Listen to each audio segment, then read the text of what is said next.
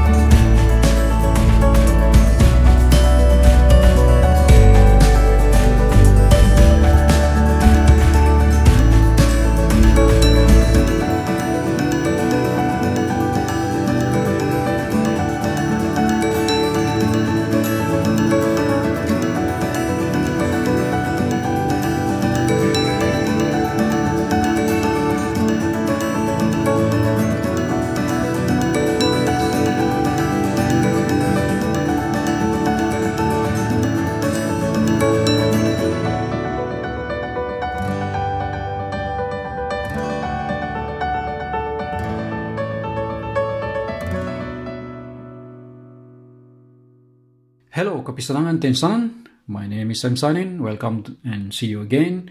Thank you for visiting, watching, like and comment. In this video I will talk about my review on the Rival Fly 3 running shoe. First of all, the disclaimer that I have to say that I purchased this shoe with my own money during the sale to get a cheaper price.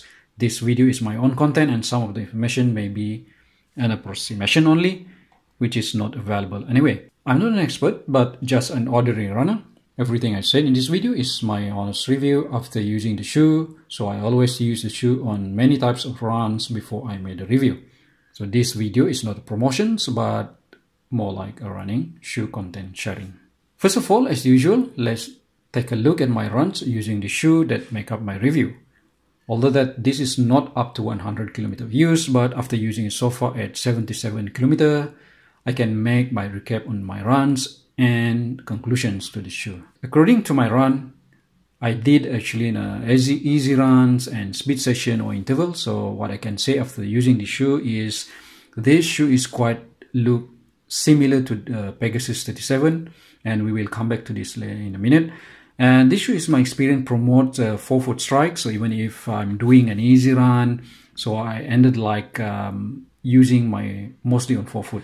So I believe because of the zoom unit, a zoom unit in the forefoot, and also because of the low drop and also stack height. And after my runs, I feel some mild sore in both of my calves after my first run. I can really feel that the Zoom Air unit under my forefoot, and the feel is almost like similar to the Pegasus 37. And then next, the right feel is towards firm in every stride, but somehow I can feel the bounce and energy return coming from the Air Zoom unit. So I think that's why this shoe promotes forefoot strike, in my opinion.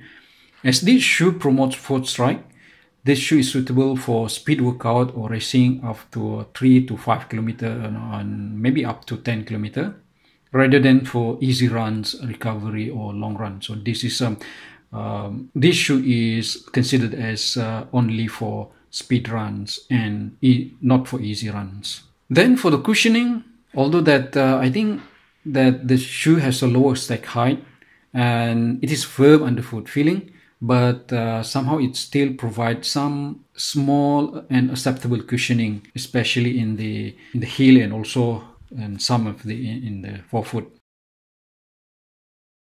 Now we look at the basic specs. The price of this is 369 ringgit or 88 US dollar. However, I got this shoe for the discount, and so that is a cheaper price. The drop is approximately 5 mil, okay, with 22 millimeter in the heel and 17 millimeter in the forefoot. So the weight of this is about 239 for the US 9, so it's quite lightweight, okay. And then but probably it is increased, the weight is increased from previous version, but again 239 is way lighter than Pegasus 37 and also Winflo 8. So that's why this shoe is probably more suitable for speed run. And then in the upper, it is a mesh upper, almost similar like the Pegasus 37. Okay, and then it has the wide toe box. It's more room in the forefoot, okay, compared to Pegasus 37 and Winflo 8. So if we compare these two shoes, okay, right, so this is the shoe, okay. For the Pegasus 37, we can see that it is somehow like a pointed at the end of the forefoot, okay, while this Rival Fly 3 is a little bit wider at the toe box. And then if we compare the upper, okay, pointed, okay, the upper from the Winflo 8 and also this Rival Fly 3, we can see that this Winflo 8 it's a very narrow toe box compared to this Rival Fly 3. For the size, I think it is true to size because compared to the Pegasus 37, although that has the same size with this Pegasus 37, but this Pegasus 37 insole is 275 millimeter. But in the Rival Fly insole is exactly 270 millimeter for the US 9, and it fits just nice. So if you look at the length of the insole, okay, so this is the insole, okay, so this is roughly approximate, and it is exactly 27. Okay, so this is 27. Okay, let's start with the upper. The upper is engineered mesh with pretty good breathability. I like it, and so because it's quite breathable. Things is more breathable than this Pegasus 37 and also with this Winflo 8. Okay, and like I said before, the upper almost similar design with the Pegasus 37. The webbing, okay, for example, this webbing inlet, okay, or the same with this Pegasus 37. They almost have the same webbing inlet for the lacing. And then quite similar tongue design with the Pegasus 37. And also in the heel collar, okay, if you look at the heel collar between this Rival Fly 3 and this Pegasus 37, they almost have the same design. So this is the Rival Fly 3 and this is Pegasus 37. Then I think the feel is just similar with the Pegasus 37, but of course the Pegasus 37 upper is a little bit thicker, and however the Rival Fly has a little bit more padding in the heel collar, okay, compared to the Pegasus 37. Okay, it's a little bit thin, okay, while in this Rival Fly 3 it has a little bit more padding compared to this Pegasus 37. Next, the heel counter is also both of this shoe has a quite similar characteristic of the heel counter. Okay, both is quite hard to press forward. There is a rubber overlays at this black color. Okay, for this one, so this is the colorway, blue colorway with the black overlay. This rubber overlay. So this is for the durability, and I personally like this actually. The tongue is semi-gusseted. If you look at this, so this is the tongue, okay, meaning that this tongue is connected with the upper lining, so the lining of the inside lining of the shoe, okay, compared to this Pegasus 37. Okay, it is the same, almost the same design. Okay, but then this is a little bit shorter than this Pegasus 37 for the tongue. So actually, I hope that it is a little bit long, so otherwise the lace will get into my ankle, because somehow the tongue will go down a little bit. And then the padding in the heel collar, okay, is good with a low boot and hard heel counter or heel for this heel stability. Next, for the feet, I found that the heel lockdown is better than the Pegasus 37 or the Winflo 8. So because I can feel the heel slip in the Pegasus 37, but not in this rival. The Pegasus 37, okay, this Pegasus 37 is feels bulky at the top of my foot, okay, but this one is just enough. Next up is the midsole and cushioning. The foam could be from Cushlon, similar to this Winflo, probably like in Winflo 5, okay, 7 and 8, okay, and it feels like the Winflo 8 Cushlon foam. And in the midsole, okay, in the forefoot, there is a zoom unit, okay, in here there is a zoom unit, and the shoe can be twisted, okay, if you look at this, this shoe can be twisted, but not quite easily, and the shoe is more like a neutral shoe. So about the cushioning, it feels like a little bit of firm because it has the Zoom A unit. It feels like a stepping in a very thin compressed air balloon. So that is a feel. So because I can really feel the A Zoom unit in the forefoot. Okay, the same thing with this Pegasus 37. I actually feel the A Zoom unit in the forefoot. Right, we go to the outsole interactions. There is a large coverage of the rubber. Okay, here you can look at this, the black rubber, mostly in the forefoot. Okay, and almost like modified waffle pattern from Winflo 8 and exposed form. There's exposed form with a groove. Okay, from the heel to this end of this shoe, and in heel we have the V-shaped rubber with the decoupled groove in the middle. So this design is very much different than the previous version of the shoe.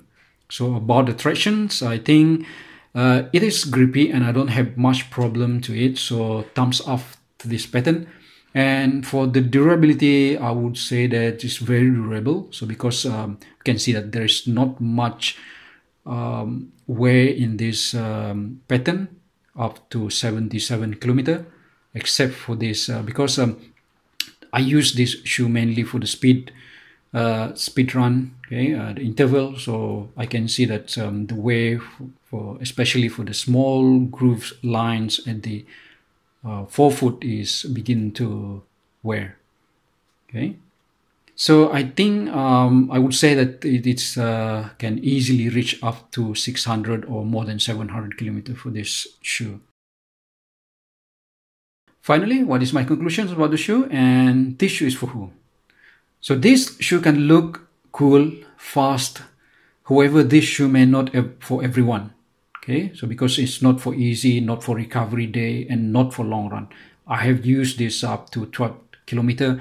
I get a soreness in my calf after running that 12 kilometers. So I can say that this shoe is probably for specific use only, and this shoe is for speed training or racing over distance about 3 to 5 kilometers for the speed race, or up to 10 kilometers. So this shoe is not really for the types, for many types, for all types of run, because it has low drop, very low drop. I can say that in probably like 4 to 5 mil. And the stack height is very very low, and so unless you are buying the shoe for your shoe rotations over the Pegasus or the Winflo and for the speed workout, then I think you may better get the other shoes. But if you like a shoe that is very low stack height, okay, and almost ground feel, and this shoe could be one of your shoe rotation. So I think that's all for my simple review about the shoe. I like this shoe, but then because of the stack height and also a little bit firm, but this is could be good for the racing up to 3 to 5 kilometer. So yeah, I will in future, I think I will use this shoe for more on my interval and speed sessions up to 5 kilometer or below 10 kilometer. Right, I think that's all for my simple review. With that, until we meet again in another video, thank you and see you again next time. Bye bye.